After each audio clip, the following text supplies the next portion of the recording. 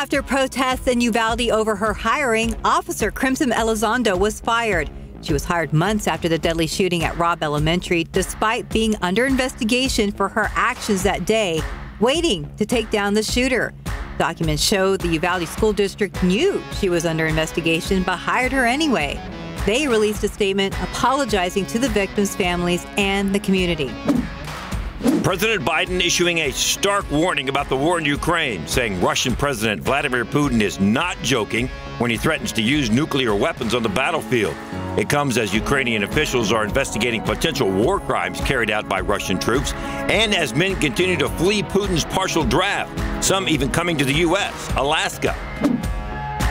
Las Vegas police are still trying to determine a motive behind a deadly attack on the Vegas Strip yesterday.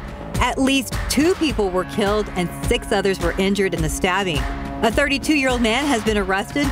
Police say he used a large kitchen knife to attack the victims and that the attack seemed to be unprovoked. At least 131 people are dead after Hurricane Ian tore through the southeastern United States. Yesterday, the Florida Medical Examiners Commission reported 2 more deaths, bringing the death toll from Hurricane Ian to 126 in Florida alone.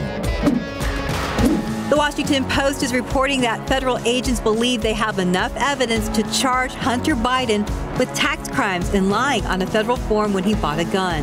The federal investigation of Hunter Biden began back in 2018 and centered around dealings overseas going back to when his father served as vice president. The U.S. attorney in Delaware will decide whether or not to move forward with the case. President Joe Biden is pardoning people convicted of simple possession of marijuana at the federal level. He's encouraging governors to do the same for state offenses. He's also ordering a review of whether marijuana should be a Schedule I narcotic. A trial pitting Twitter against Elon Musk has been postponed, giving the Tesla CEO more time to get the financing together for the $44 billion deal to buy the company.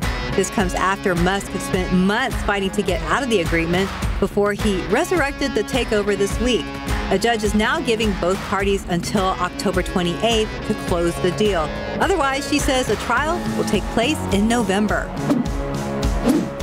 29,000 more Americans filed first-time jobless claims last week. Applications rose to 219,000. That's the largest number in 4 months. Recent data suggests the job market could be cooling a bit, and that's something the Federal Reserve will consider when it meets next month about whether to raise interest rates again in the battle against inflation.